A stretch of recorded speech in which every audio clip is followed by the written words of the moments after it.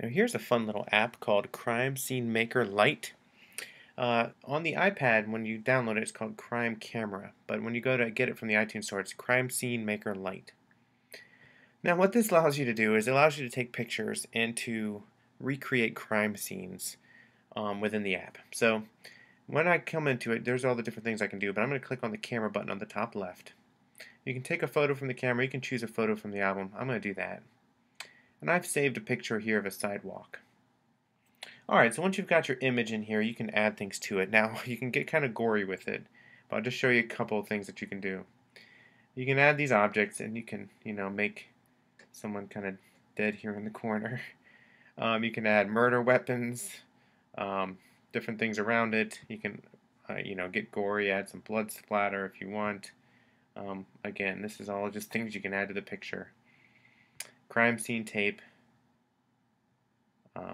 And again, all these things, if you zoom and you make them bigger or smaller, you can rotate them with your fingers.